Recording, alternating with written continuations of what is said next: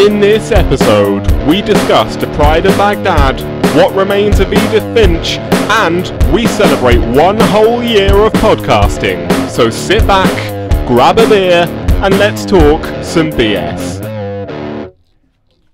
Saul. Yes. Saul. Hello. We did it, man. We did it. We set out to do a year of podcasts at least. Yep.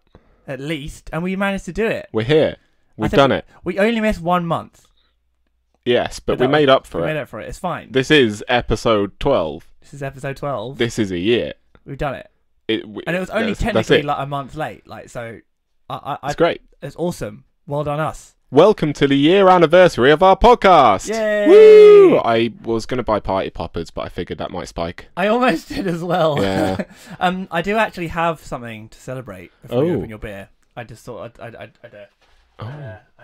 I bought this from downstairs. Oh my god, it's Johnny Walker Black Label. It's my favourite whiskey. Are we toasting? I think we are. I think we should. When are we toasting? Well, are we toasting straight out the gate, or are we doing this after entertainment exchanges? I've got some glasses. Oh mate, came prepared. I did. Ooh. I mean, oh crap! What the hell is that with my wooded dishwasher? They do not. I'll take the less dirty one. The more dirty one, even. Oh my god! Okay, this is a really bad podcast. Anyway, things are going really well, actually. As you can see, after a year, we are so professional. I know. Well, the thing is, I only just realised that I've been using my interface wrong the whole time. Yeah. Today, this is the clearest we have ever sounded in our headphones. Yeah. Period. Oh wow, brilliant! And we've actually both got actual notepads. We both got actual notepads. It's almost like we're professional. If it wasn't for that very beginning bit, that's fucked up the entire thing. Something I haven't done though. What have you not done? I haven't prepared the intro to your entertainment exchange at all. I haven't even looked it up. It's fine. My god, neither have I.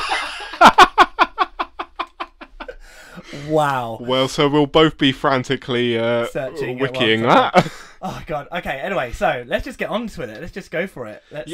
I figured a great way to start this podcast would be what we did in our very first podcast, which is we had a discussion about E3 because it was around about that time. Yep. Thank you very much.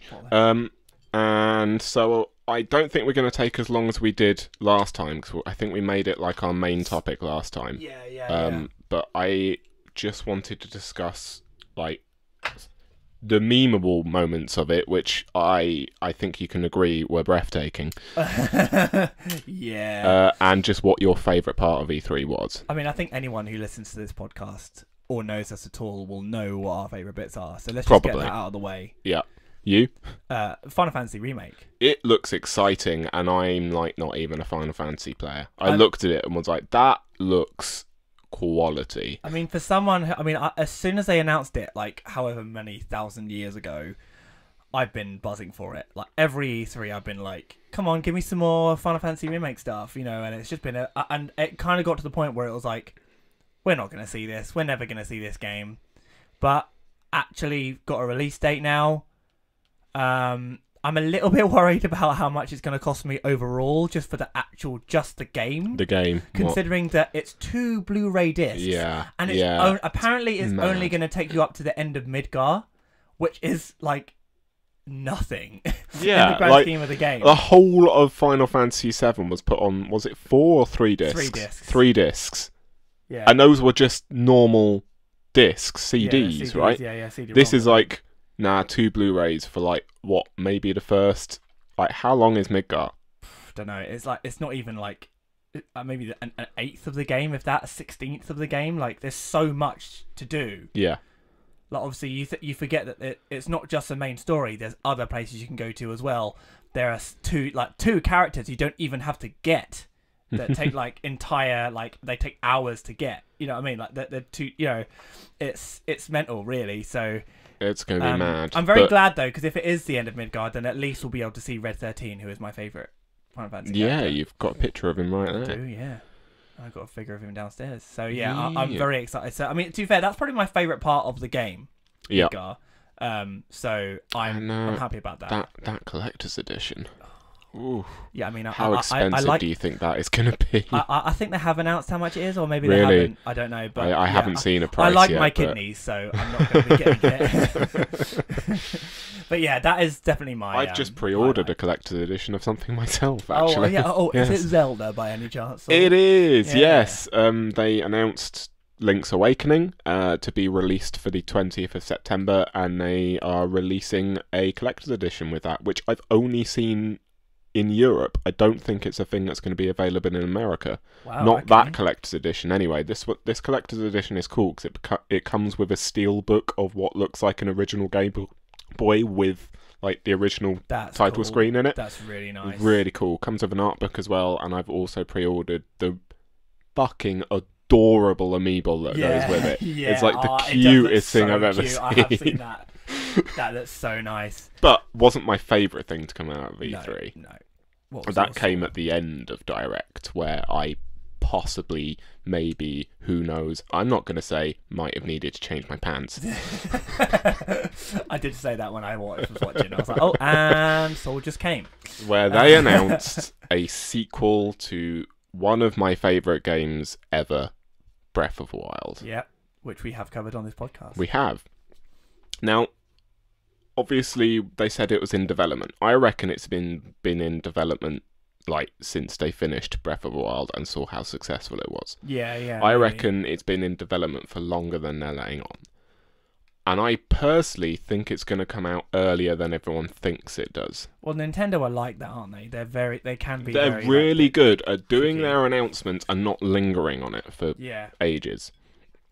Apart from Breath of the Wild got delayed loads, so that theory sort of goes out the window a little bit, maybe. Yeah. But here is my reasoning for why I think it's going to come out a bit earlier.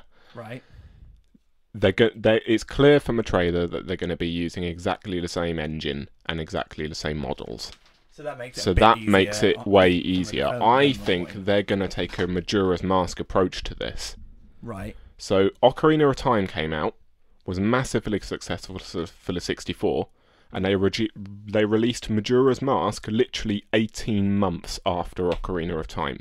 And that's because they used the same engine, and they just made it a lot darker. Like, Majora's Mask is one of the darkest games in the series, barring maybe Twilight Princess.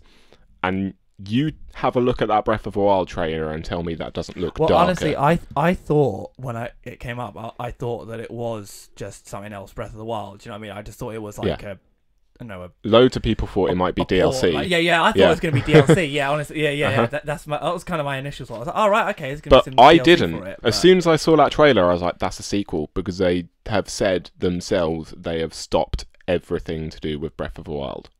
Yeah. As soon as that last DLC came out, Ballad of Champions, I think it was. Yeah. They said that's it.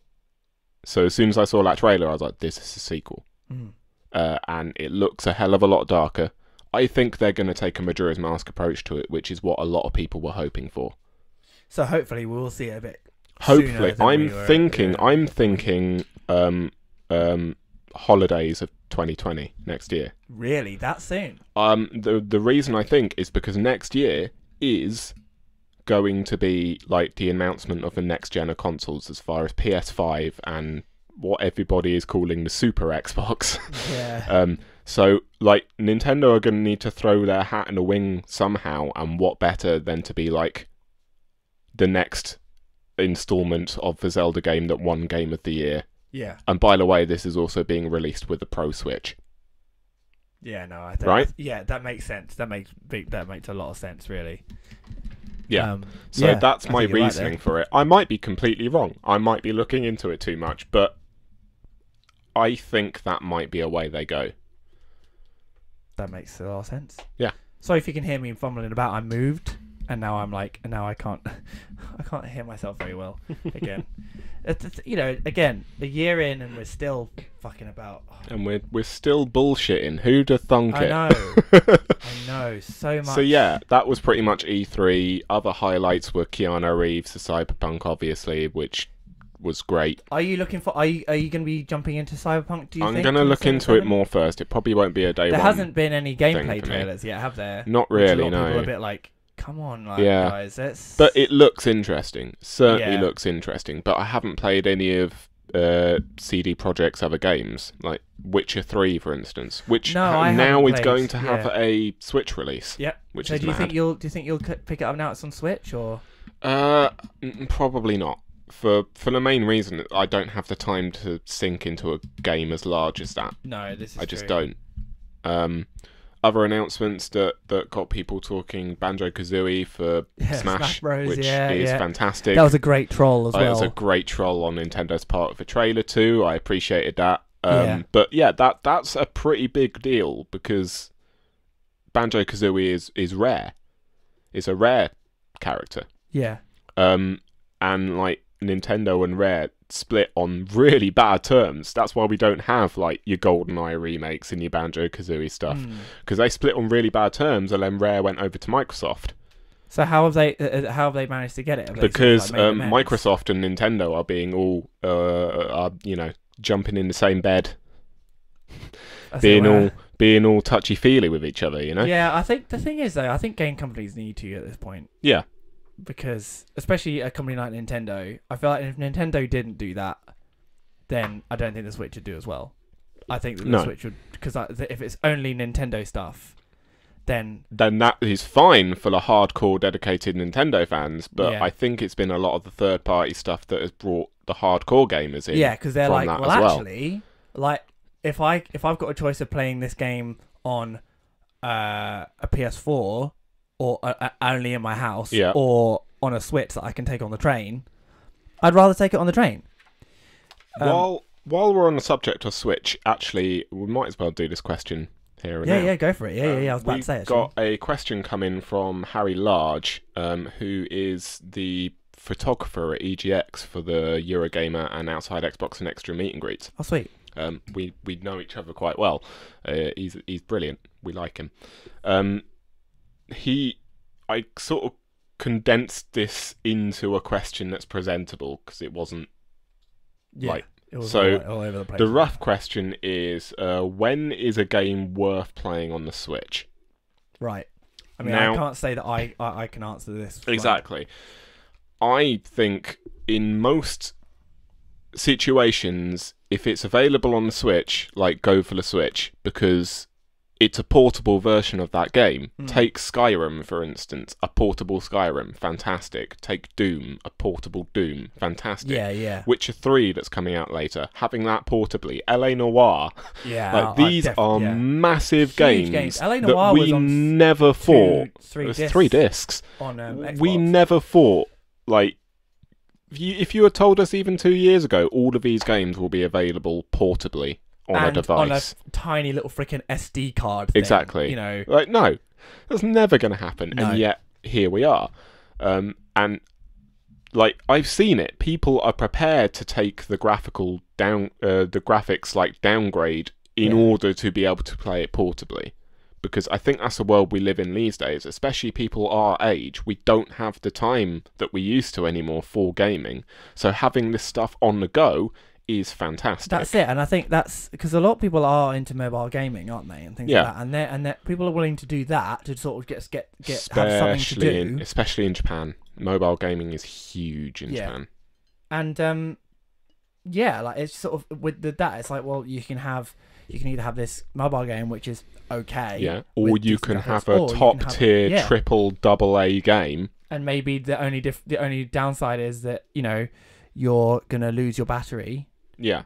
Or which is actually, to be fair, like, what would you rather lose your battery on, your phone or your Switch? Exactly. So yeah, I just think that it's. That being said, I think only buy a game on the Switch if it ports over well, because there's been one situation of a game I played recently. It was Brothers: Tale of Two Sons. Right. Which was a game released on, I believe, PS4 and Xbox as well. Actually, it was part of their Xbox Arcade thing. Was it an indie? Yeah, game okay. Pretty much. And it's fantastic. The story in it is fantastic, and the game mechanics like hold the story up incredibly well. Yeah. But it was ported over dreadfully.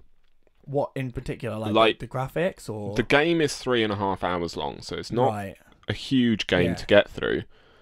And it's split into 4 or 5 different chapters there was at least 4 occasions in the game where I had a game-breaking glitch, which meant I could not progress because I kept hitting an invisible wall. Oh shit! Really? To the point where 3 times I had to start a level entirely over again, and 1 time that didn't work, and I just had to start the game again. Oh, that's not good. That's not good at all. That is bad, isn't it? And like this was It's the opposite of 505 Productions. Yeah. And I got hold of them on Twitter, and they literally responded with nothing back. Oh. So I put a rather stroppy thing on Twitter going, I finished the game's great, the story's held up well, but the immersion was broken for me slightly by the fact that I had these game-breaking mechanics, and I tried bringing them up, and they said absolutely nothing. I atted them in the Twitter as well.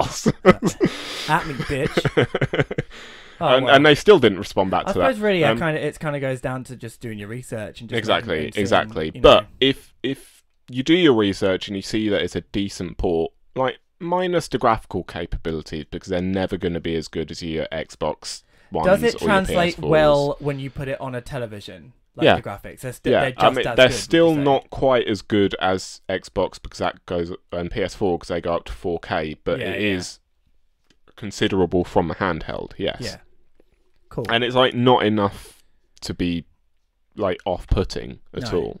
So that for me, that's the one reason why I wouldn't bother getting a Switch, is because I don't really go anywhere. Like if I was going to work on the train every day, then yeah, I probably would consider it, but I don't. I'm at home all the time. For me, it's been great, especially like with my line of job as far as theatre technician is concerned. Yeah, of course. Because I can just have it set up on a light box, and any time that I'm not needed, I can just whip it out. And then you can play with your Switch afterwards. Yep. It's only Breath of the Wild 2, man. Come on. Yeah. Awesome. Yeah, well, I hope that answers that question. I think so. We set the world to rights yet again, Saul. I know, right? Awesome. Okay, so let's get to this entertainment exchange. Yeah. Who wants to go first? Because I don't really mind. Shall we do Pride of Baghdad first? Yeah, go for it. Why not? Cool. Why not? Oh shit! Hang on. Before I panic. And you gotta find your notes. Do you want to explain what the entertainment exchange is while I have a look? Of course I can. So entertainment exchange, for those new who are listening, basically we give each other a bit of entertainment as far as it can be video games, it could be films, TV shows, graphic novels, music, anything that you would class as entertainment, and we exchange it to each other.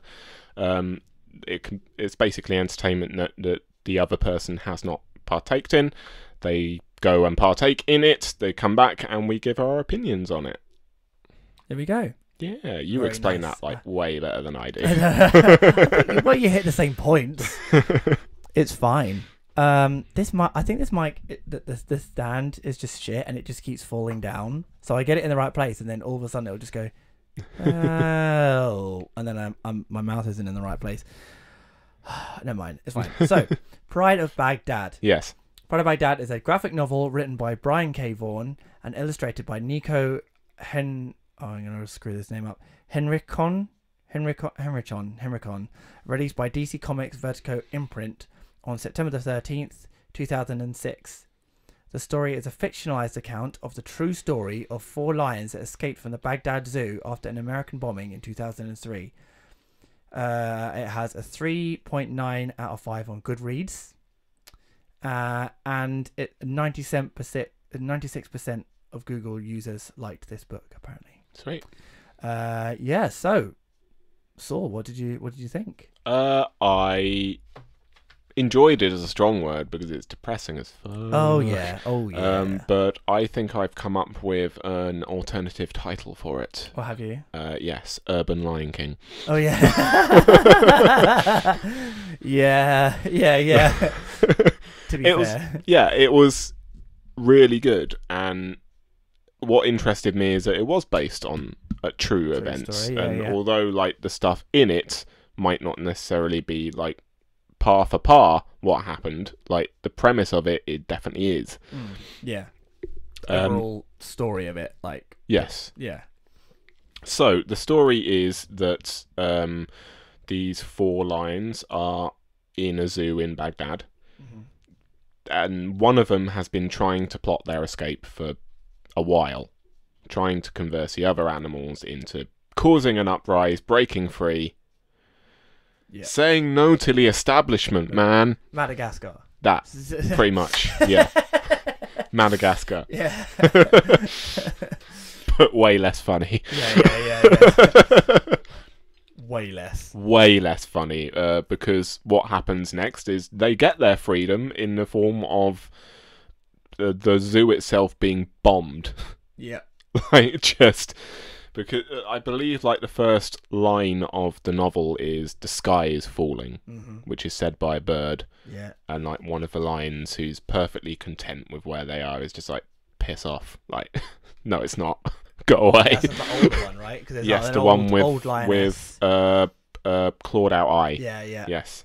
And then there's a male lion and the female lioness. Obviously, and their child. Their child. Yeah. Simba. As soon as I saw her, I was like, Simba. Only again, like somehow even more depressing than Lion King. Yeah. Especially at the end, we'll get there. to that. So yes, they earn their not earn their freedom. I think that's one of the lines pointed out in the thing. Is like, we're free now. What have you got to complain about? And the female lion is like, yeah, but we didn't earn it. No. Like, and so it's basically the premise of the story is a horizon, a sunset is explained to the child, and the child wants to know what a sunset is. So like the premise is basically them getting to a high enough place so that they can see a sunset. Yeah.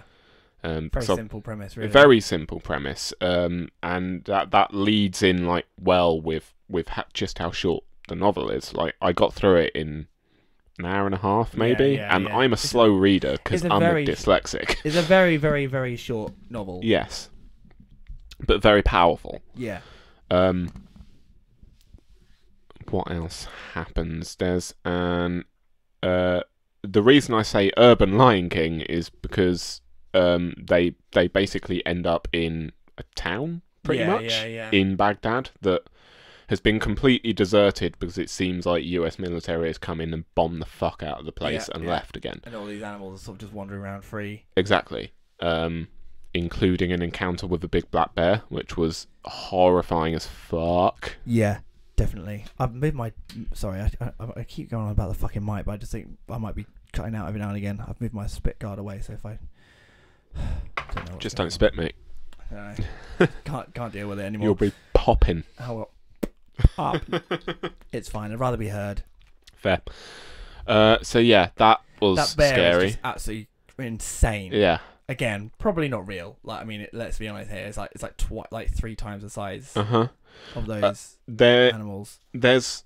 It's probably worth pointing out that right from the word go, there is like a conflict between the younger lioness and the older lioness. Yeah, I think it's kind of like because they were both like, what the older lioness was technically like lovers with the lion. Is that right? No. She wants to be in captive because of her traumatic experience being out in the wild. Right. Where,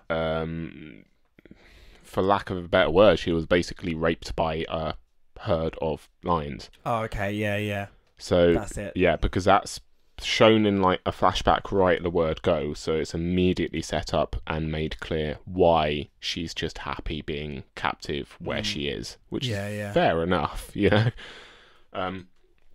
But because of that reason, the two lionesses keep butting heads because one of them's happy with where they are and the other one desperately wants to leave. Yeah.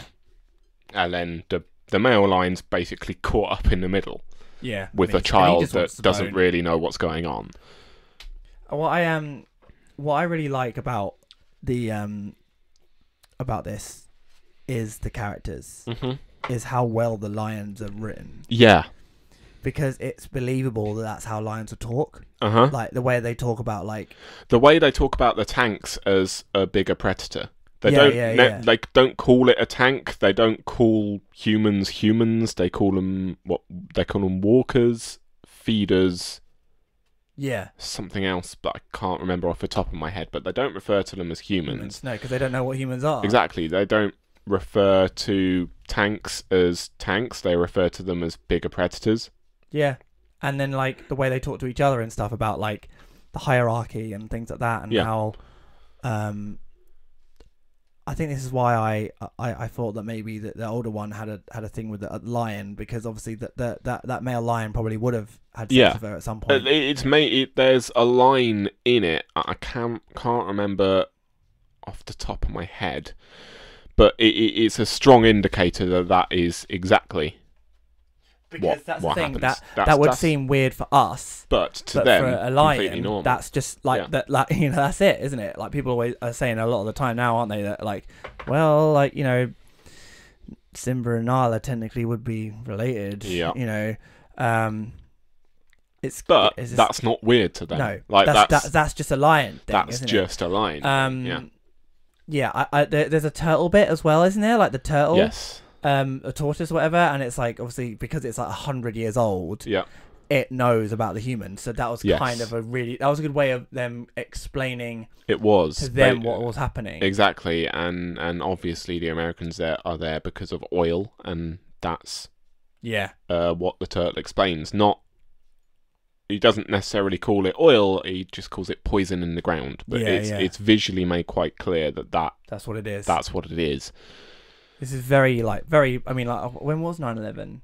2001. Yeah. So what? It was like 2 years after that. Yeah. So yeah, obviously very close to the nail. Stuff. Yes. But I mean, betrayed in the mind of a pack of lions instead of humans. Yeah. It was very interesting to see it from, not even another person's point of view, just a completely different perspective. Yeah, species even. Like, you know, it's almost like having a child's point of view. It's completely, you know, different, but the horrors are still there. Yeah. You know, it's still very prevalent. Just because it's a different person, not even a person, doesn't make it any less. Just because horrifying. They adapt it and see it differently doesn't make it any less scary. Yeah, basically.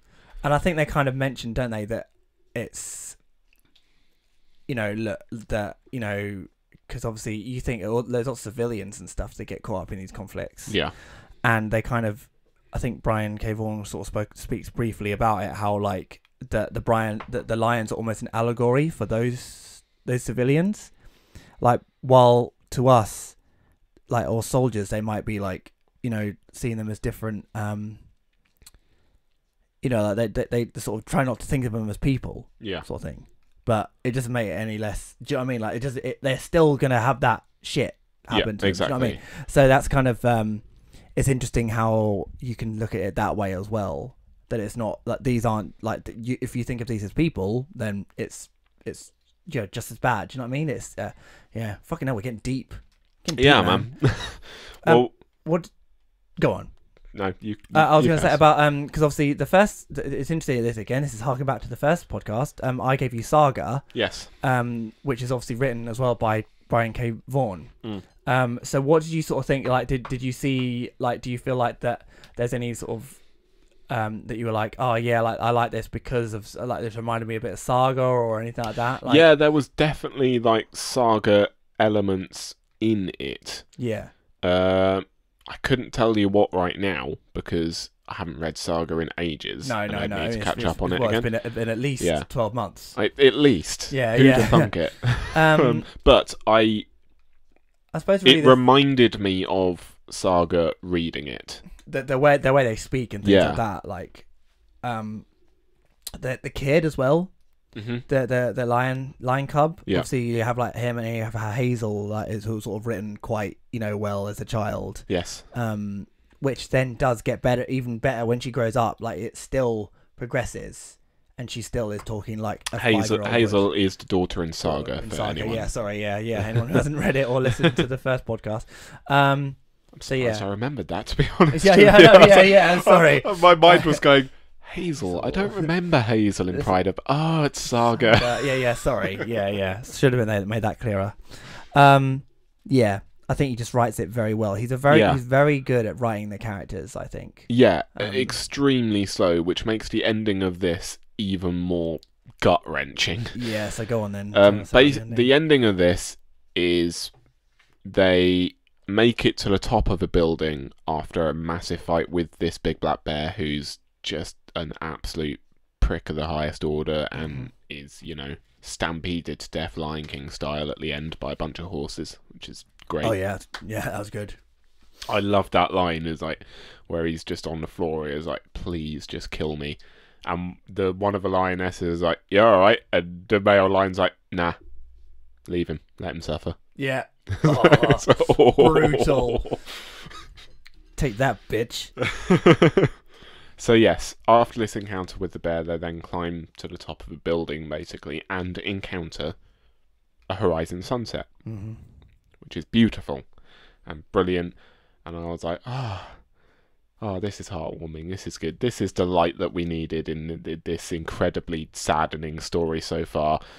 And then the lion gets shot, the male lion. Yeah. Like, visually as well, like, it's drawn horribly in the best way. Yeah. It's so beautiful. Like, beautiful isn't the right word, but like just the art is just. It's harrowing. Yeah. So he gets gunned down.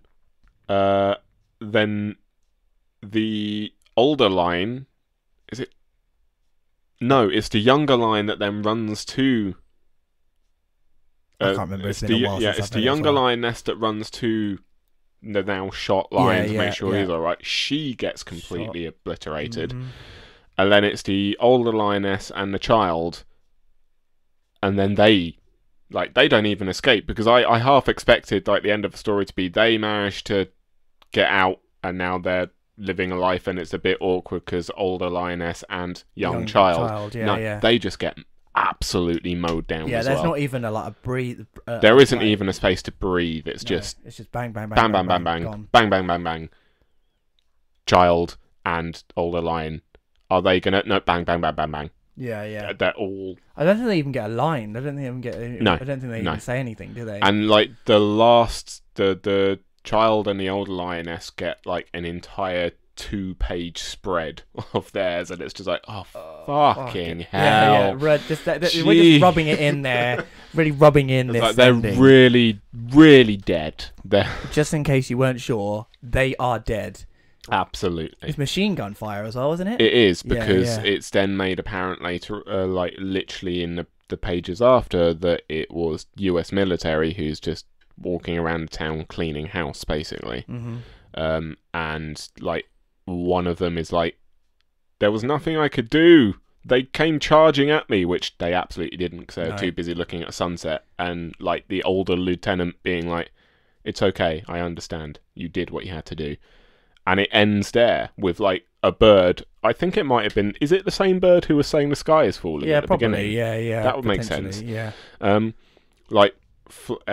it's just pages and pages. Is it like at least 10 pages of this bird flying around while it explains that this was a true story of. Yeah. And even in that short hour and a half of me reading, I had kind of like forgotten about the fact that it was a true story. Yeah. Because I didn't even know. Yeah, because I got like so caught up in it, but it sort of didn't even engage in my head until at the end, where it's like, oh yeah, this was based on a true story of 4 lions who got shot by US military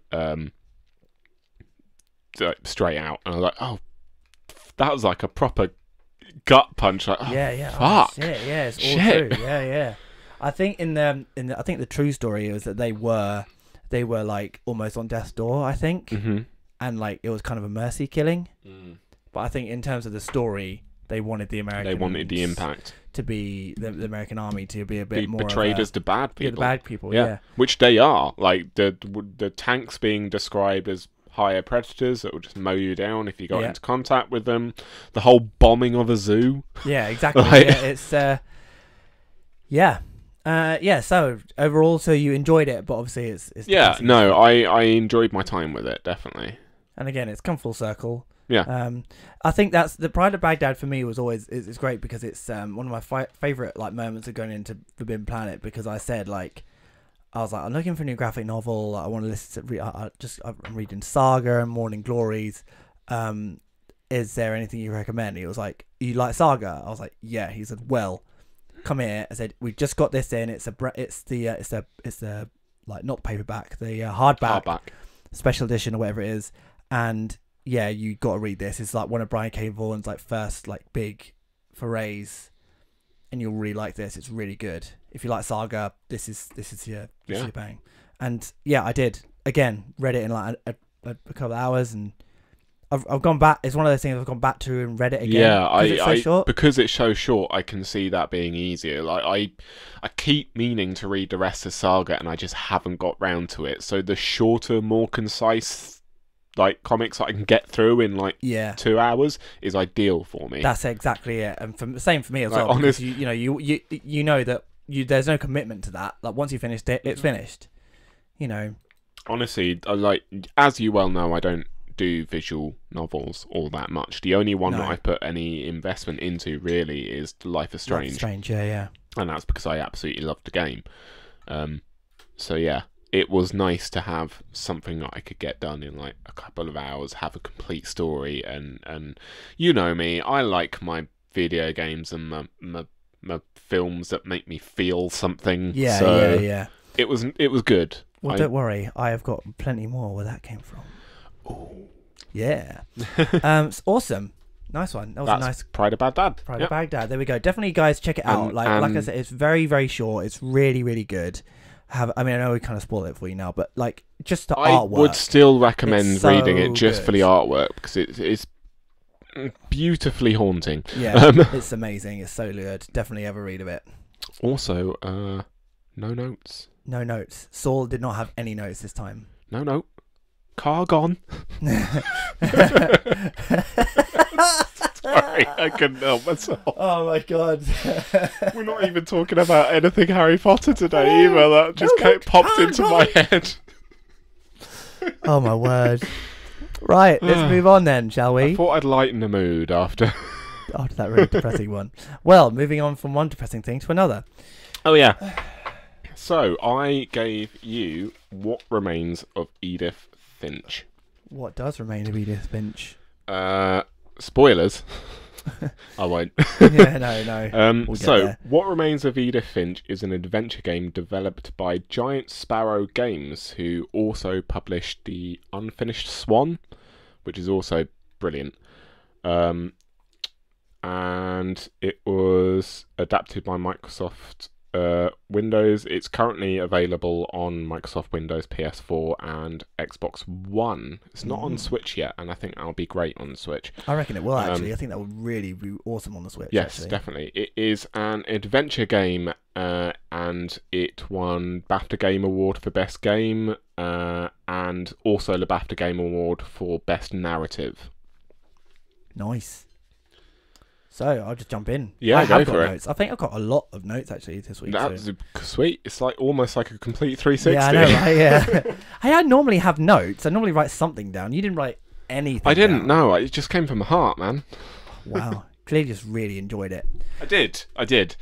Well, actually, I really did enjoy this as well. Yeah. Yeah. I have some gripes, but we'll get to that. Yeah. So I said, I feel like I'm really going to enjoy this. I love these sort of games. No skill involved, just a good story. Yeah. Hopefully. I said that's at the beginning. Hopefully it's a good story. This was written right at the start. Yeah. Most of the time it is chronological.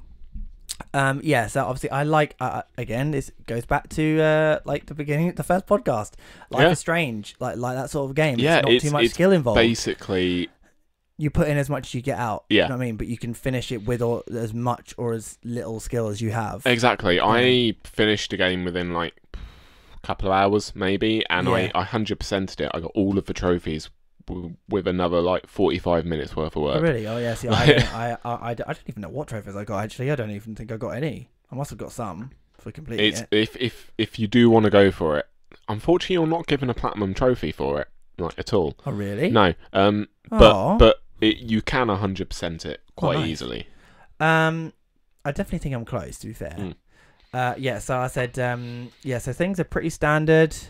like narration following the writing. Like, you know, I like that. Loved that. That's really cool. Like, it's a really good way of doing it, because I hate that in games where you're like, where the fuck am I going? And it's like, exactly. The writing like guides you basically. Yeah, and it's just a really nice visual thing. Yeah, it's not like an arrow, like go this way. It's like, you know, and even when like there are points where there isn't narration, like it kind of like you can see the letters like follow, and it shows you this is where we're going.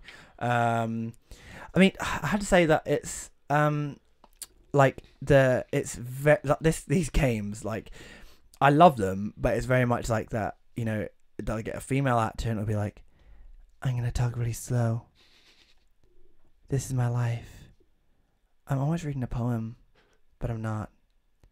I look out the window. Do you know what I mean? And it's like, I like it, but there's so many games like that. And I was just like, this is such a cliche at this point. It does, but it does it well. It does it well. It does do it well.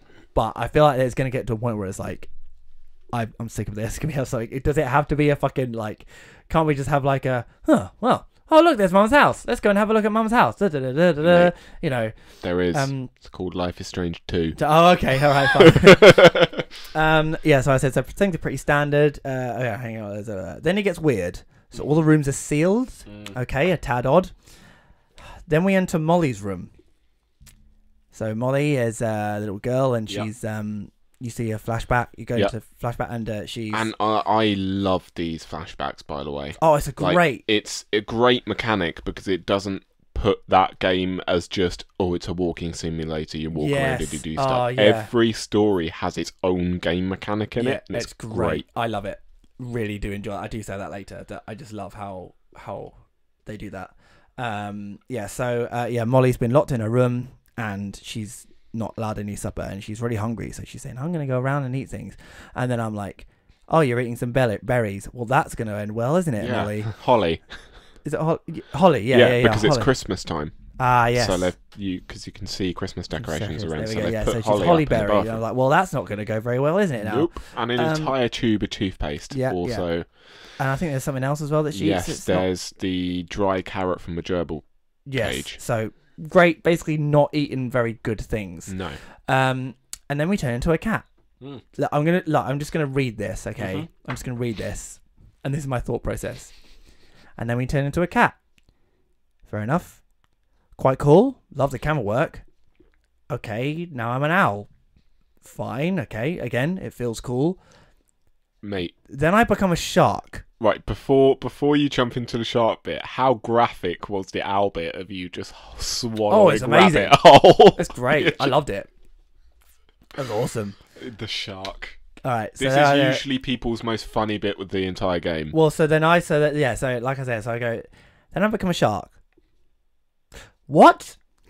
Just rolling down a hill. And it reminds, you know, like when you glitch, when you jump off a cliff in Skyrim. Yeah. And it's like, what? And you go like ragdoll. Like it reminded me of that. I was like, is this the same engine? Like, this is almost exactly the same. I was like, now I'm a monster. But to be honest, by this point, I've accepted my fate in this game, and I'm all for it. It's fine. I wasn't a massive fan of the monster mechanic controls. No, it was a little bit clunky. Fair. You get one of your trophies in that monster bit as well. Oh, do you? Yeah, if you let the drunken sailor finish the drunken sailor, you get a trophy for really? it. Oh, cool. Yeah. I didn't like that. I got stuck at one point, and it was really annoying. And yeah, sometimes the shark bit took a little bit too long for my. I was like, oh my god, fucking hell! I've got to turn around now. I've gone the wrong way. It was a bit frustrating. And the owl was cool. I enjoyed the mechanics in that. Really nice, really cool. Loved it. So I kind of just jump about because I just wanted to enjoy it. I didn't want to write too many notes. Man. Kid on the Swing, loved that bit, even though it was bloody sad. Yes. How long did it take you to work out you can use both analog sticks to swing? Oh, not too long. Yeah, cool. No, not too long. No, I figured out very because I watched like other people's reactions on it when I finished a game on YouTube and stuff, and loads of people were like, it took me fucking ages to work that bit out. Yeah, I was pretty quick actually, because I was like, well, there's only one leg's moving, needs two legs to move, and then I was like, there we go. The Barbara comic book The one with that was such a creative way of doing it, and with like the Halloween music. Yeah, and like the moving into different panels, like so you moved towards. Yes. It was just I so may have clever. lied to you a tiny bit when I gave you the game, and you're like, "Is there any jump scares in this?" Because there's one in the comic thing, but it's nothing. Oh no, there was nothing massive. there. That was okay. Exactly. I think actually I was playing it. I was like, Saul, for the love of fucking Christ! You said there was no jump. Also, I love the fact that like Barbara's thing gave you a clue on where to go next with the whole key in the music box. It's so good. It's just so good. Oh yeah, I like that. I thought it was a really creative way of telling the story. Well, there's another trophy in Barbara's one as well, where you knock all of the tin cans off of the pool table in the basement with the crutch. Oh shit! Oh okay. Oh cool. All right. Yeah, that's the thing. Like with these with the story ones, you kind of don't really hang about. You just get through the story. Exactly. The bunker scene was quite sad. I mean, this is again like it's such fucking early days. The bunker scene is just It's so it's heartbreaking, isn't it? Yeah. Really. That bit really got me. And then I had so then again, really loving the different ways of telling each story. It was really good. I took a break then I came back the next day. That's actually where I took a break the first time. Oh, is it really? I've played this game through twice now. So I did exactly that. I took a break then and then came back to it, and then my second playthrough I just played it from start to finish straight through.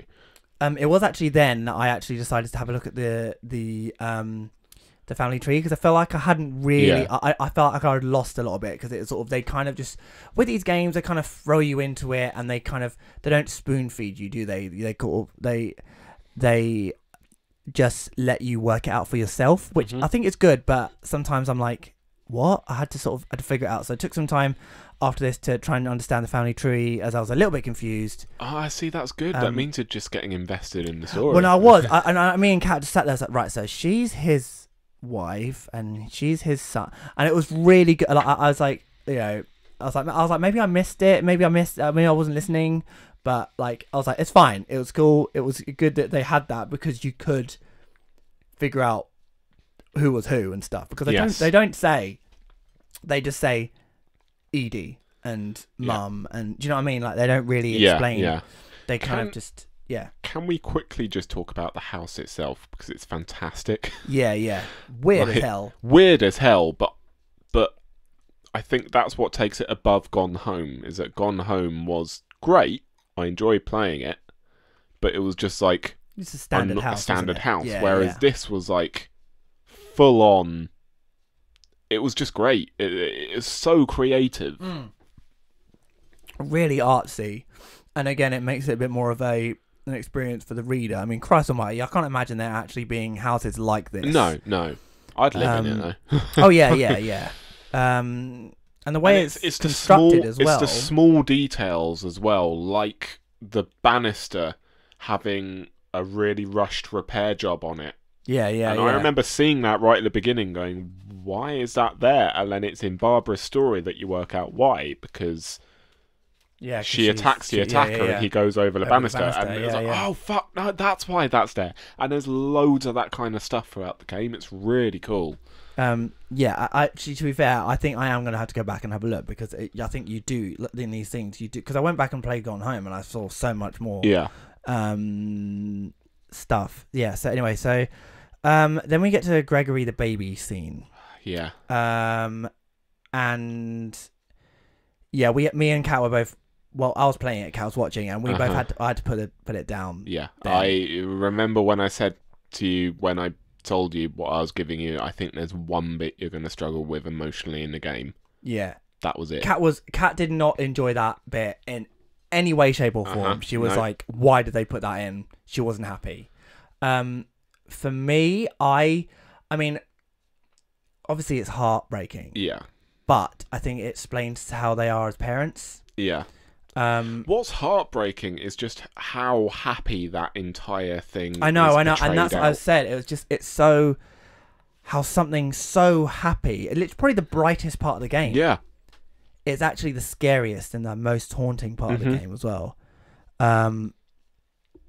a really clever way of doing it. I mean, it was annoying as fuck. I was like, please just, oh god, like just jump, you fucking frog. The thing is, you knew what was going to happen right from the word go. Yeah. Like, you knew what was going to happen because you know that all of these stories have an unfortunate ending throughout playing. So you saw what was happening, you put the pieces together, but you still had to go through with it. I think by this point, I was like, well, he's going to die. And every time I started a story, I was like, well, they're going to die. Yeah. Because that's it. That's just what the characters are. The story is. And then as soon as I saw the tap and the fact that we're jumping up, I'm like, fuck, no, don't do this to me. Do not do this to me. And it did. Yeah. But, you know, I took a minute. Yeah, I would be surprised if you didn't with that, especially in your situation with having a younger daughter. Yeah, of course. Yeah. That's why I said. Her next bath time, I was a lot more vigilant. I tell you that much. I mean, I'm always vigilant, but I was almost like just like grabbing onto it. But you know, it's scary. Yeah, it's a scary thought. I remember playing this game, and about halfway through the game, I was like, I've got to give Adam this as an entertainment exchange. It's fantastic. If he liked Gone Home, he'll love this type of thing. But I remember getting to that scene and being like, "Ooh, shit! Oh, I don't know whether I can." But then again, like that's why I gave you the warning that there was like something in it that would get to you. Yeah.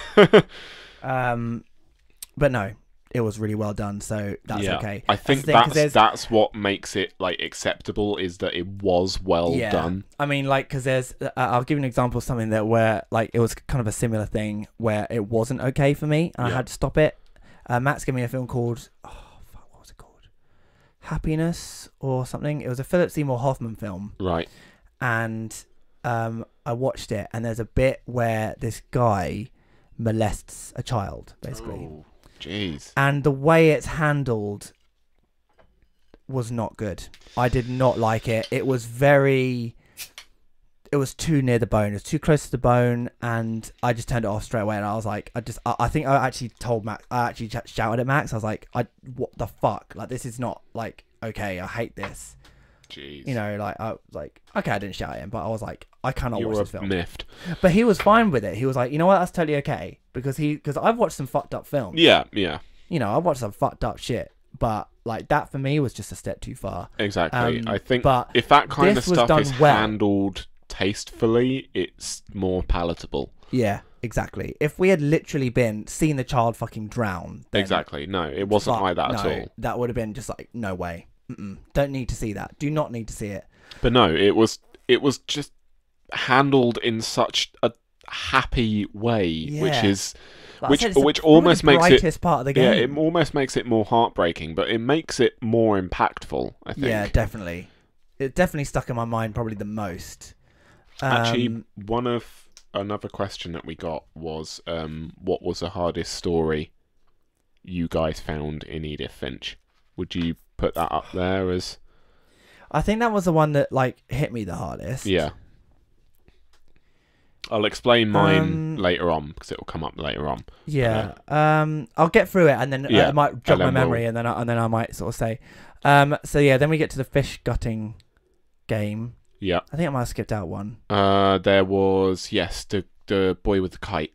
Oh yeah. That was all right. That wasn't my favorite one, to be perfectly honest. But again, if you go back, that whole scene where you're walking on the beach. Oh yeah. In the house, and you notice a totem pole that's just. Oh shit! Yeah. And you put two and two together, and you're like, oh shit. There we go. That's what that is. Yeah, because that whole scene is played out almost fantasy-like, with like the furniture getting caught in the kite and all of that. So you know that none of what it's showing you is real and what's happened. Yeah. So we're working out, okay, well, what did happen?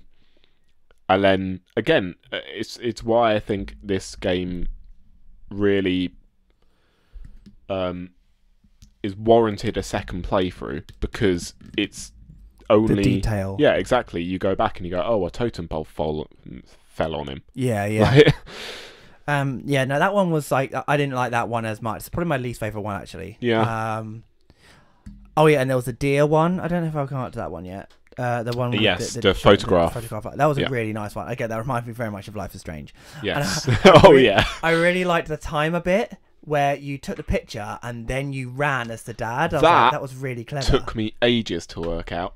Only twice it to me. That was the second time. Yeah, that was probably the most difficult part of the game for me. Is it didn't take me ages by any means, but it took me a while to figure out what was going on. Yeah.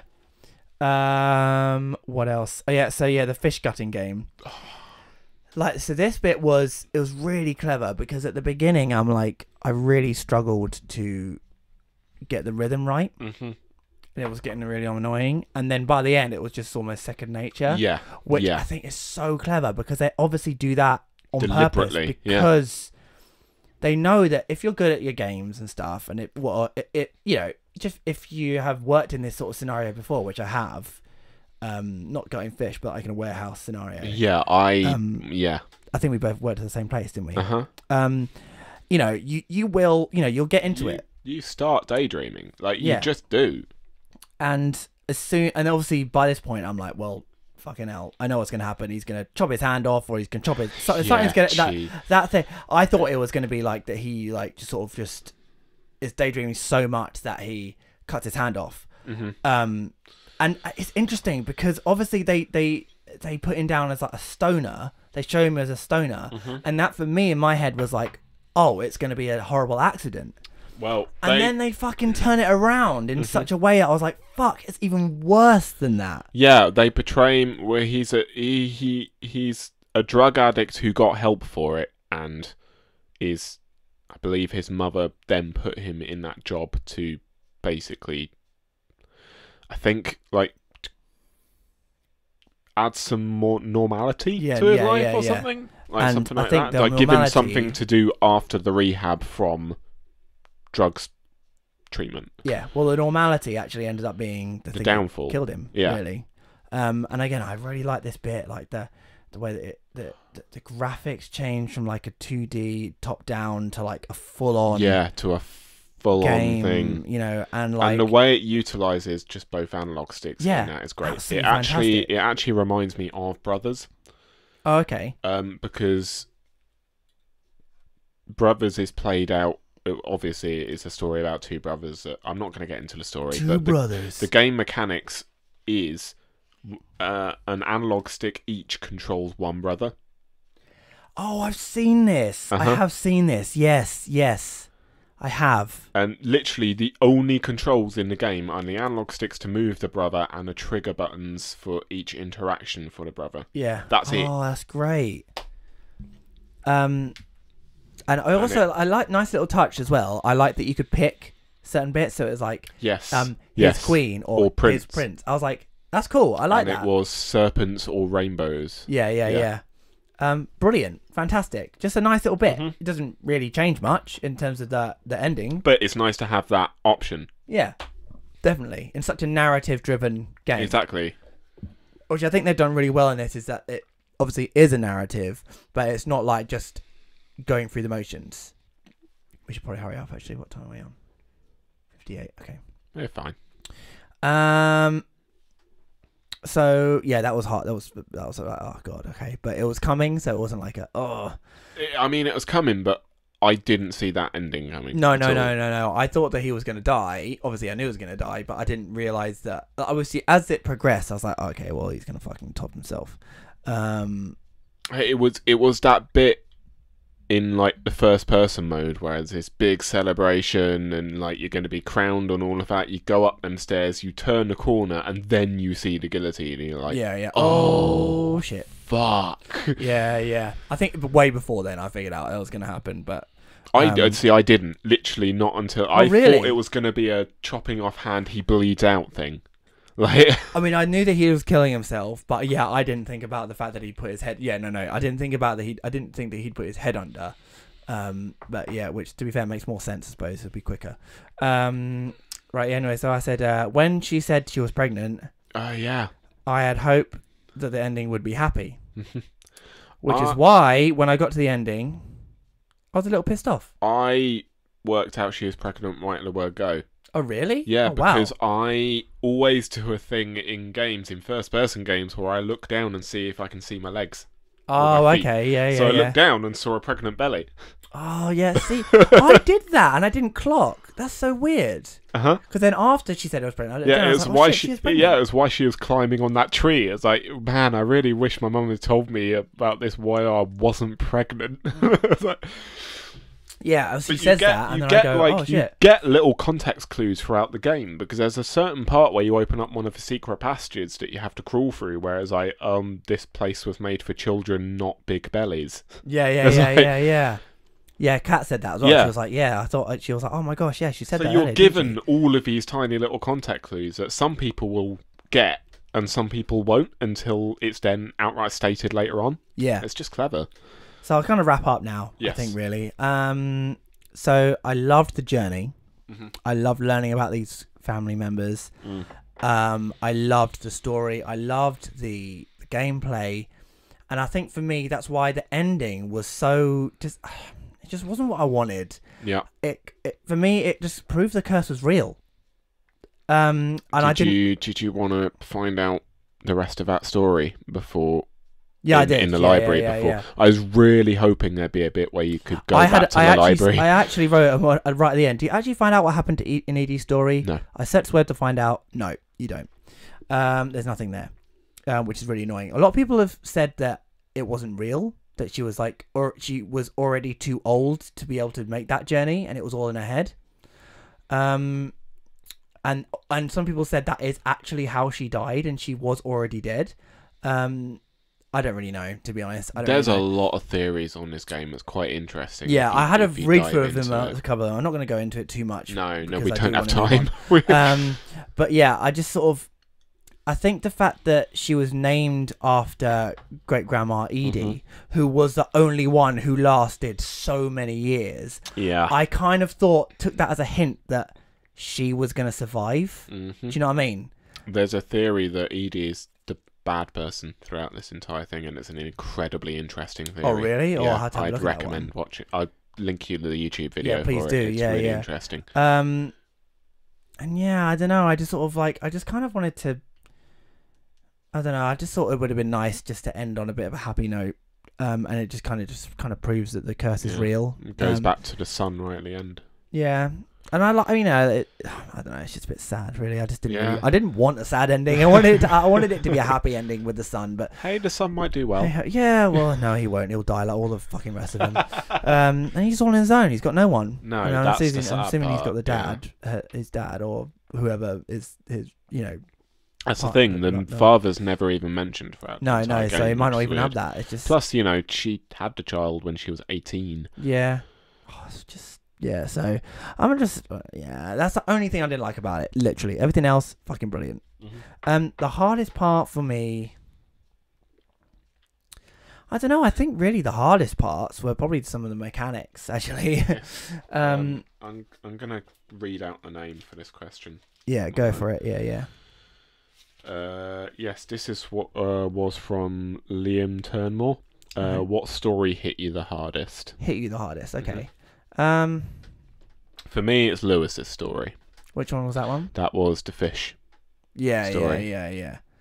I think it's just because it was portrayed so well. Like, I've gone through the whole mundane job thing. Obviously, I haven't been daydreaming to the point where it's been like dangerous for me. But I've certainly had moments where it's certainly physically harmed me. I worked in a McDonald's kitchen for a year. Yeah. And you get into such a pattern where you do just drift off and start thinking about other things. And that has led to injury for me. Obviously, working near massive ovens and all of that. Yeah, not the best place to have a daydream, really. Exactly. I've got a scar here, literally on my hand, from me not really thinking and having a bit of fat just land on my hand straight off the oven. And that's left a permanent scar for ages. Obviously, it's not the same as beheading myself on a guillotine. No, but I can relate to a certain degree. Yeah. And I think that's the story that impacted me most because I've been there in a situation. Whereas realistically, I think Gregory's story is probably the saddest, the baby. Yeah. But I don't have that context. So it doesn't hit me as much. And I think Gregory's one definitely hit me the most, noticeably, because I had to stop playing. So yeah, that's definitely the answer to that question. But yeah, I think you're right that one for me, like Lewis's story, did hit me in quite a way, and in the same way, because I've had my mental health issues and stuff to do with work, a lot of mine, and yeah, like I totally get that mundanity and the is this literally all my life is going to be, and it's Christ, I'm still going through that now. Exactly. Yeah. Well, I still do. I still do even to this day. Like, it's just one of those things. But yeah, I totally get that from him. But obviously, his is way more deep rooted. Like he is, he makes up that world. He is like, I don't know. I don't want to get the words wrong, so I'm not going to name what the thing is. But yeah, it's a clear problem. Mental health issue. Yeah. So yeah, I think, but yeah, definitely Gregory for me was definitely the hardest one to watch. And yeah, Lewis for me. So there we go. Hope that answers that one. I think it does. So would you recommend? Oh yeah, definitely. Yeah, definitely would recommend. Especially seeing that you can finish this game in like 2 hours. Yeah, 2.5. That's it. And I think the thing is, in our busy lives and stuff, like I think these games are really good to have. They've become some of my favourite games to play for that reason. Definitely. Oh, right then, Saul. Well, we said we were going to do it after the entertainment exchange, so let's do it now. Let's do it. Let's have a toast. Let's have a toast. We've been going for a year. How many of you have been with us since like the word go? Yeah, like how many people actually listened to that 2 hour thing right at the beginning? Yeah, where we didn't know what the hell we were doing, and we still don't know what we're doing now. But hey, I don't know how much you want. That'll do. That's mine. You pour yours. Ooh. I've got quite a lot. Yeah. It's fine. We don't have to down it. We'll just sip it. No. This isn't a downing. We're just sipping whiskey. Well, cheers to a year. To a year of podcasts. Hey. Nice one, mate. Well done. Oh, that's nice. Oh, that's really tasty, man. Mate, Black Label is I didn't realise how much we'd gotten through that. That's you. I think definitely you. No, Graham helped as well. Oh, okay. Yeah. Because I normally have it at the end of the night normally, and I don't tend to get through much of it because I'm already fucked. What do you want? Oh, the lid. The lid. Sorry. There you go. Yeah, that's really nice. Fuck. Mate, I love Black Label so much. So much. Hey, Small Town Drunks, come at us. We're drinking whiskey as well now. Mate, I haven't seen Small Town Drunks in ages. No, I think we took them down. I think we did. They're definitely beating us on the amount of podcasts, though. To be fair. Yeah, they really are. And they did it like two, every 2 weeks, whatever. So awesome. Exactly. So yeah, we made it to the end. Shall we trade now? We made it to the end. That's it. This is the last podcast. That's it. No, we made it. We did a whole year. Should we trade now and then we can sort of yes, let's do entertainment exchange and then we've got something fun planned for the end. Yeah, we do. Right. Okay, go for it. You go first. Okay, so I have a film for you. Ooh, exciting. Exactly. You mentioned not seeing this like a bit ago, and it's one of them films that I don't think needed to be made, but I enjoyed the experience. Okay. I have got for you Solo, the Star Wars movie. Oh, God. Oh, you arsehole. Honestly, it is not as bad as you think. And, like, obviously, we heard the horror stories of we need to bring, like, training people in for the actors and blah, blah, blah. It didn't need to be made. Woody Harrelson is in it, so that's already, like, and Donald Glover, so that's a win for me. Honestly, it's better than you think it will be. Delivers exactly what you want. The Guardians. That's the only review on this thing. It's like, that's kind of dubious, isn't it? If you want shit, you got it. Honestly, I hope I enjoy this all. Yeah, fuck me. I didn't think it was awful. Okay, but you fucking love Star Wars, so... I mean, I do, but even I was fucking... Like, I didn't see this in a cinema at all. I waited until it came out on Blu-ray. Okay. So... And you weren't like... I enjoyed my time with it. Alright, It didn't need to be made, obviously, but I enjoyed my time with it. Alright, fine. I will watch it. But this is the first time, I think, where you've given me something and I've gone, fuck off. Well... I'm going to give you a comedian. Comedian. This is Joe Lycett. Oh, okay. The title of this is the best comedy tour title ever. That's the way. Joe Lycett. Oh, I'm already invested. That's great. He has a joke in it about it, and it's just like he just goes, oh. Came up with that one in one night. Oh, I thought, well done, Joe. Take the night off. Fucking brilliant. You must have seen the clip of him online when he was doing 8 out of 10 cats. Does countdown. Yeah, it does ring a bell. The parking fine. Yeah. Yeah, you must have seen that. That went viral. He does way more in this. It's brilliant. It's really funny. I think you're going to get a lot out of it. Yeah, man. I like my comedians. I have a big old DVD pile full of comedians, so I'm looking forward to it. And if you like that, then I've got another one, so you can have a listen to that one as well. Sweet. So there we go. Interesting. All right. Right then. So we thought that as it's our anniversary, as it were, that we would go through and we'd rank our favourite, our entertainment exchanges. Yes, from things that we fucking hated all right the way through to that's all right. Ones. But before we do that, I've got some stats for you. Ooh. So some BS stats. Some BS stats. No, they're real. Oh. Sorry, that was a very shit joke. Okay, so our most viewed podcast. What do you reckon that one is? What do you reckon at the top of the off the bat? I would either go with like our big old entertainment exchange, which was Corn and Breath of the Wild, or maybe our Christmas one. Our Christmas one was good. It was actually the big one. Was it? Yeah, the big one. Yeah, entitled The Big One, which was the Corn and Zelda one. Yeah, that had 87 views on my goodness on YouTube. Oh my god, that's almost viral. I mean, I don't know how many people. I don't know if it translates to iTunes listeners. I don't know. I have no idea, but hey, whatever. The longest one. I mean, it's our first one. It's the pilot one, which is 2 hours, 15 minutes, and 57 seconds. Very long. What can I say? I had a lot to say about Life is Strange. It was mainly you talking. It was mainly you. That's because when I feel panicked, which it was our first podcast that I did, I talk lots. Yeah. So yeah. I also said the pilot part 1 and 2 technically have the most like combined, but like people sort of mainly listen to the first part and then were like, I'm not going to listen to the second part. Oh my god, these guys are so fucking annoying. Oh dear. They won't stop talking. The shortest one was it's Just a Khajiit, which was the was that our most recent? No, that wasn't our most recent. No, that was the one before. One before last. It was an hour and 26 minutes and 7 seconds. So that's the shortest one. We try and aim for an hour and a half if we can, but it never usually happens. No, it's definitely not going to happen today. No. Hey, it's our year-long anniversary podcast. It's fine. We're going to make it 2 hours again. We're going to make it 2 hours 15 again. It'll be fine.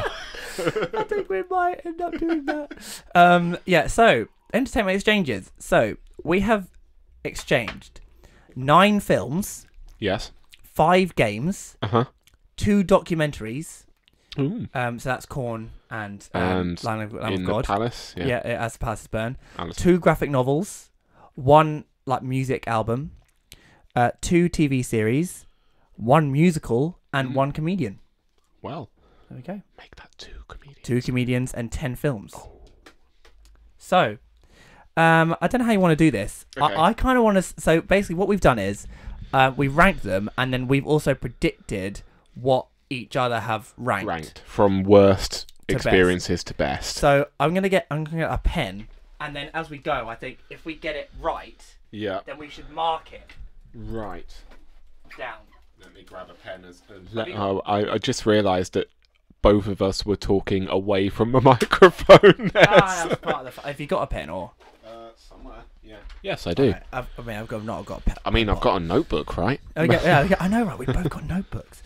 So I suppose what we'll do is, should we just go through the list? Shall we go from worst to best? Yeah. Do you want me to go through the list of the podcast of all the stuff we've exchanged first? I mean, you can do, yeah. Okay, I'll quickly run through them. Okay, Let's do it. This is from the first podcast right down to the most recent. So, this is from my. So mine will be first, then Saul's, and I tell you what, you read your list of stuff I gave to you, and I'll rifle through Okay, that mine. sounds good. Okay, so, Life is Strange. Then you had. Okay. I had Saga. War of the Worlds. I had As the Palaces Burn. Which is the Lamb of God documentary. Yep. Spaced. Bottom. Resident Evil 7, the game. Room, not the room, just room. Hardcore Henry. Tirasas. The album. That's the music album. Yes. Eddie Izzard. Evil Aliens. Zelda Breath of the Wild. Corn Deuce. Resident Evil 1 and 2. In Bruges. John Wick. Oblivion. Labyrinth. Clerks. And What Remains of Edith Finch. Pride of Baghdad. Right, there we go.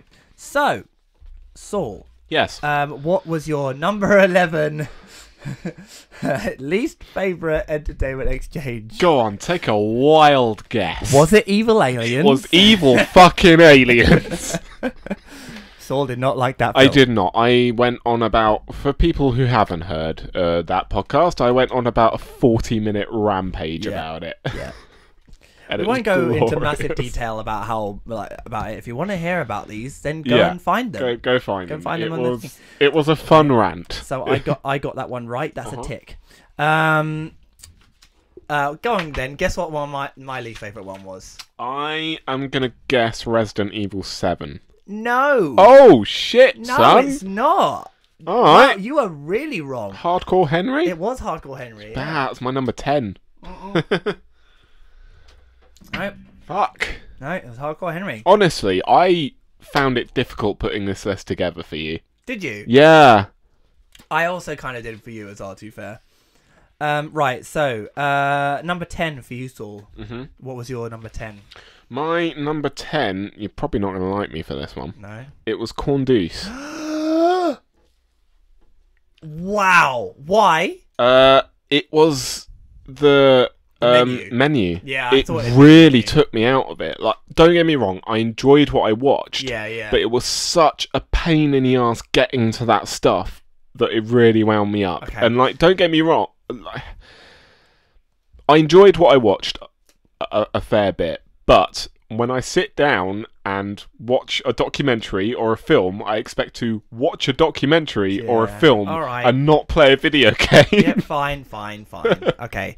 I mean, I had that one as number 5 for you, so I was really optimistic. Okay, so, alright, fine. That's not going to be that then. Mm-hmm. My number 10 was Labyrinth. Was it? Yeah. Oh, shit. I think more just because of the acting and some of the story aspects. Do you want to know something really weird? What? I've got that down as your number 5. Number 5? Actually, no way! Oh my god. We're in sync, but in the totally wrong way. That's brilliant. Oh, wow. Oh, wow. That's great. Really? Because I genuinely thought that the puppetry would have put it high for you. No. Unfortunately, it didn't. The story was just a bit, the acting was just a bit too, like, you know. Having said that, like, I think most from, like... You put Labyrinth above Resident Evil 7. I'm shook. Yeah. We'll get to that. I have to say, I've pretty much enjoyed all of these things in some way. I don't think even like Hardcore Henry I've gone like it was shit. But the idea was good. Yeah, the most things I've enjoyed, to be fair, and I'm sure on some level you enjoyed Evil Aliens, or on some astronomical level. I enjoyed the fact that I get to have a 40-minute fucking rant about it. Yeah. I think films like that you need to watch with friends. I think that's the problem. Right, number 9 for you, Saul. Okay, my number 9 was Oblivion. Oh, I got that right! Hey! Yeah, sort of, I can see, I had a feeling that that probably would be quite low for you. Yeah. Yeah, that's fair enough. And again, I think I I'd just like to point out that it's not that I fucking despised all of the stuff at the bottom. That's not the case. No. I kind of just said that as Apart well. from Like, Evil yeah. Aliens, that can suck a dick. Yeah, like I said, yeah, we got something out. I think we both got something Yeah, out of everything. yeah. It's just, it doesn't mean the things that are at the bottom are the worst. Mine was Eddie Izzard. Was it? Yeah. I got that as number 8, so I wasn't far off. I wasn't far off, yeah. So, yeah, it was good, but, yeah, just, I think I've seen better. Yeah. My number for his 9 work. for you was the Resident Evil films. Yeah, no, you've got me way wrong. Yeah, I really have. Really wrong. Man. Yeah, no. Go on then. What was number 8, Saul? My number... I mean, I don't know whether this is interesting listening for you guys. It's interesting for us. Yeah. I don't know. Who cares? I mean... this is very self-indulgent, yeah, this podcast. for the people who've listened to all of our podcasts, it'd probably be quite interesting. Yeah, but for anyone else... Oh. But hey, we're going to make this an annual thing, so... Yeah. I don't know if we will, but maybe we won't. I don't know. My number 8 was Clucks. Oh, yes! I got that right too! Fucking hell, you're on a Yes, ball! I'm on the roll. I got 3. There should be a prize for the winner. I'm not going to lie, I haven't been marking down so far. Well, you've got 1 right. I can tell you that. That was... The end. No. Wait. Corn. No. No, you haven't got any Oblivion. right. Number No. 9. Number 9. No. No, because I get the points because I guessed right. Hell, yeah. It's You me. didn't get any. You didn't. You haven't got any right. Oh, fucking hell, I haven't, no. Because I thought that you were going to get Hardcore Henry right. Yeah, I didn't, no. So, yeah, you done fucked up, Saul. I really not done well. Number 8. Have I said my number 8 yet? No, I haven't. Resident Evil 7. Really? Yeah, that was actually almost quite a lot higher. Just because I did enjoy.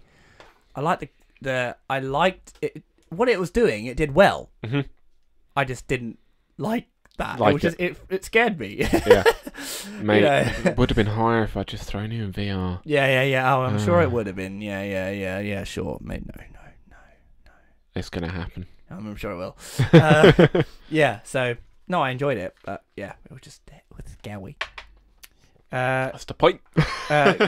Go, Saul. Number 7. My number 7, flicking back and forth from note. Can I guess? I want to guess. See if I'm going to get number 3 for 3. Yeah, go for it. Turisas. No. Oh shit. Oh, okay. Pride of Baghdad. Oh no, that was number 6. Oh, I put down as number 6. Oh man. Fair enough. Enjoyed it, just enjoyed other things more. Yeah, fair enough. Yeah. Cool.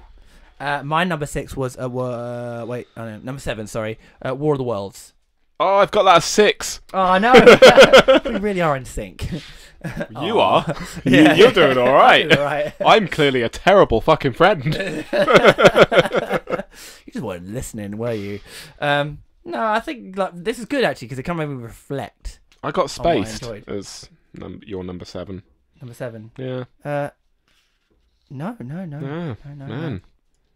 Yeah, No. damn. Yeah, so what was I saying? War of the Worlds. Yeah, it's good. Just the music was good, but it just went. Some of them songs went on a bit too long.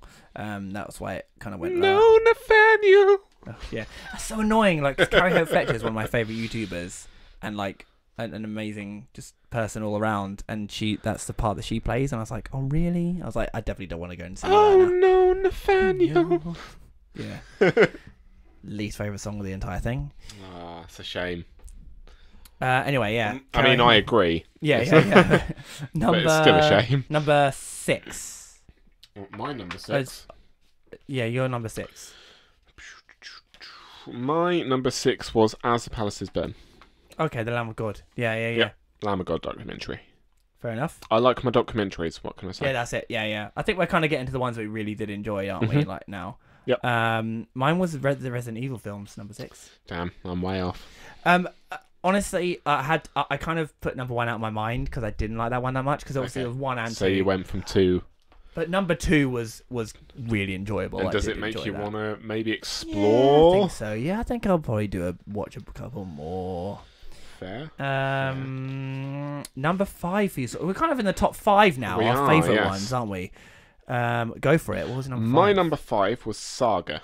Saga. Yep. Wow. Okay. Cool. Yeah, that's the first one. I put that as 4. So You know, I mean, you weren't far off. I weren't far off. Yeah. No. I mean, I thought your number 5 would be Corn. I was well off. Sorry. Mate, my number 1 will surprise you then. Oh, really? Oh, wow, okay. Number 5 for me was Zelda. Was it? Breath of the I got Wild. Labyrinth. Yeah, no, it wasn't Labyrinth. That was number 10 for me. Yeah. Geez. Zelda. Yeah, I liked it. Yeah, it was a really fun experience. I actually found myself wanting to keep playing it, which is really good. You know, and I think actually the tablet helped with that. Yeah, the Wii U, Wii U yeah. tablet, because then Cat could watch the telly and I didn't feel bad for wanting to play it. Do you know what I mean? Exactly, yeah. Yeah. So number 4. All right, my number 4 is Bottom. Bottom. I put Bottom so low. I really didn't think you liked that much. I liked it a lot. Oh, well, there we go. Obviously you did. It was number 4 in your list. Yeah. It really isn't interesting, is it? We picked a really shitty thing to do for our 12. It's fine. I think it's interesting. It is interesting. I like it. It's fine. If you've listened, or if you haven't, there we go. We've said it. Number 4 for me was Spaced, which is very interesting because I got that at 7. That was 4 for it was both the series ranked 4 in our lists. Very interesting, that, isn't it? Yeah. That's weird. We are in sync. This whiskey's going straight to my head. Yeah, it's a good whiskey. I like it. Very nice. Number that's very nice. That's very nice. Saul's wearing a That's Very Nice wearing t-shirt. a That's Very Nice t-shirt. I almost indeed. wore mine today, actually. Oh, that would have been embarrassing. So what was my number 4? No, my number 3 even. 3. My number 3. Well, I put my number 3, your number 3 for me. I guess it was As the Palaces Burn, but it wasn't because you've already said that one. So no, my number 3 for you. that you gave me. Oh, my number 3 for me. Yeah. Was Room. Room. Yeah, I put that as 2. I definitely think I knew. I felt like that you did definitely. That was I really enjoyed that a lot. Yeah. My number 3 was Edith Finch. I got that as number 2. Yeah, so again, I think we're pretty much the top 5. We've done pretty well at sort of kind of get we've pretty much almost. Yeah, got my all number the top 3 5. was Zelda, but that's probably wishful thinking. Yeah. But it was in my top 5. Number 2, Saul. My number 2. Yeah, go for your number 2. Was In Bruges. In Bruges. Yeah. See, it's all the films, isn't it? It's gonna be all the films. Oh no! Wait, hang on. What's that? Oh shit! I just realised what's number 1. That's really surprised me. Yeah. We'll get to that. We'll get to it. Fuck, that's really surprised me, Saul. Number 2 for me was John Wick. I've got that as 1. Yeah, no, I really enjoy John Wick. So, fuck. So, are you surprised at my number 1? Hang on, I'm trying to work out your number 1. Oh, Life is Strange is my number 1. Wow. Life is Strange. Are you surprised? Genuinely? You preferred that over Edith Finch? Yeah, I'm surprised. Yeah. Yeah. I think the reason why I liked Life is Strange is just because it was just a bit more of a game rather than like an experience. Fucking came out swinging and it all went downhill from there for me. Yeah, I know, yeah. You were like, I'm gonna fucking ace this, bitch. Yeah, like, I just really, I think reflecting on it, I was like, I really enjoyed that game. So I really do want to borrow Before the Storm again. Mate, I will lend you Before the Storm again when next time. Yeah. Because I gave it to you. And then I took it back again because I wanted it signed by Johnny and Eva. I think I was playing something else at that point or something. I don't think I got around to playing it. But I will give it. you. I probably won't give you the actual box itself because it's now signed. But I'll give you the game. That's fine. No worries. Yeah. So you're number 1. Turisas. Varying away. It's honestly, I've listened to that album so much. Wow. Since. Okay. You've barely spoken podcast. About it. Like I just didn't think keep that stuff quiet. All right. Okay. Saul's like, secret Turisas fan. I never really share my music love all that much. No, barring like Guns N' Roses. Because you said because you're playing Beat Saber and you listened to like Imagine Dragons. I was like, I Yeah. just didn't really think you liked them. I just don't know. Mate, honestly, those songs are really good on Beat Saber. I can Actually, imagine they're a nice challenge. But no, Turisas, I genuinely really liked it. And then I downloaded a couple of other albums since. Oh shit! No way. Yeah, I've genuinely really got into them. Oh my god! Like what sort of what's is that still your favourite one then? Your album in terms of what That you is listen still to? my favourite one. Yeah. Yes. I think that for me again. Like, that's why I gave it to you. It's my It's favourite one. it's the kind of album I can imagine sticking. I probably mentioned this in the podcast itself. It's this kind of album I can imagine sticking on while playing a D&D campaign. Yeah. I want them to do a musical and opera to that again. Yeah. I said that in the pod, and I think because it's a full orchestra as well, it's an actual orchestra. Also, their copy of Rampenstein as well is Rasputin. Rasputin. That's the one. Yeah. Is better than any other cover that I've heard. Yeah, it's great. Really, really good. Wow, Turasas. that's amazing. And I'm genuinely surprised with Life is Strange as well. Well, yeah, man, it's so good. Like it was really good, and I just sort of looking back on it, I think I'm just like, that was a really nice game. Life is Strange 2 would destroy you. Yeah, I'm sure it will. Yeah, I know. It's scary. I mean, yeah, it honestly makes the first Life is Strange look like a baby walk as far as emotions are concerned. Oh, fucking hell. And also, it doesn't evolve around a teenage girl. It evolves around a teenage boy this time.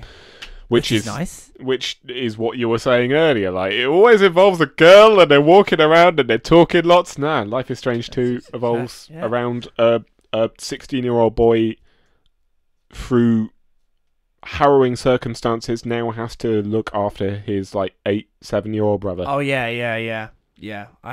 That makes sense from what I've seen. Yep. I literally have no idea what it's about at all. Yeah, and that's why I'm being very vague about it if you do decide to. Yeah, of course. No, I want to. I really want to. Cool. So, wow, we did it, man. I think I got none of them right. No. Literally, you won that one. I win. What do I win, Saul? You win my admiration. Oh, I've always wanted that. I have daddy issues. I need compliments and admiration all the time. Pretty sure we're seeing your parents after this. I'll be sure to pass on the message. I don't. Luckily, he doesn't listen to this podcast. He doesn't love me. And on that note, join us next time. No. Thank you for listening to our year anniversary podcast. Yeah, sorry if it wasn't very exciting. Well, I think the first part was fine. It was just a whole self-indulgent thing at the end. I to be fair, only came up with it last night. I was like, we need something for the end. Hey, I liked it. It was good. That was just massive. I'm just so. I'm reeling. I didn't give you a musician this time just because I thought, oh, you know what? Like, I just didn't think you liked Turasas that much last time. Fuck me. Spoiler alert. Psych, I did. Well, we spiked a lot in this, by the way. I think. I don't know what's going on here. That whiskey went straight to my head. My goodness. And I'd opened another bottle of beer in between you pouring that as well. Do you know what? I've not even. This is the least amount of beer I've drunk in a podcast. It's the whiskey. What can I say? It's good whiskey. I haven't even finished my first beer. You've not drunk a beer and a half. Oh my god. And some whiskey on top of that, yeah. This is. What the hell? Hey, we should probably end before people clock off. Thank you so much for listening. Please do go on. You do the fucking outro. If you did enjoy this podcast, then let us know in the comments down below. We'd love to hear from you. Equally, you can also get hold of us on Let's Talk BS1. That's on our Twitter. That's our official Twitter page. So if you have any questions or anything like that, then anything you want us to cover as well, like if I don't know, like if chuck in an entertainment exchange and sort of say like, have you guys seen this? Yeah, and maybe I have seen it and Saul hasn't, and he maybe we both haven't, and then it can be a big discussion about that. That would be great. That'd be great. We can talk about that. I mean, example that comes to mind from our Christmas episode is Princess Bride. Neither of us have watched that, and loads of people were surprised about that. So if you want us to cover that and watch that, let's do that. Yeah. You can get hold of me personally on Twitter at Saul Reed. And you can follow me at @QueenieBond or B. I can never remember. Is it at QueenieBond? I think it's B. Okay. Well, I think it's B. One or two. Most of the people that listen to us are your friends anyway. They can send their fucking questions to you. Nobody loves me. That's not true. I think Anne listens to this podcast. My mother-in-law. Hi, Anne. Thanks for listening till the end. Yeah.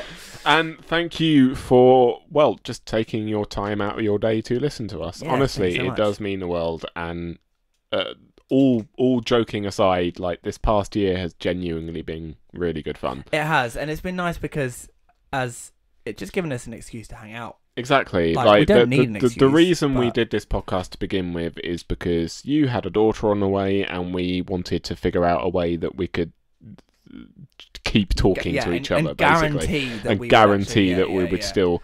So for us, it's been awesome, and if you've enjoyed the ride along the way, then that's fantastic, and we hope that you guys continue to ride along with us. Yeah, it's awesome. Also, just chucking it out there as well. If anyone wants to join in and be a guest on the podcast, we enjoy having guests. Yeah, actually, like we had like Kat offer a bonus episode. Apart from Max can fuck off. Yeah, Max can fuck off. Prick. So actually, no, we haven't like enjoyed guests. Sort of. We enjoyed one.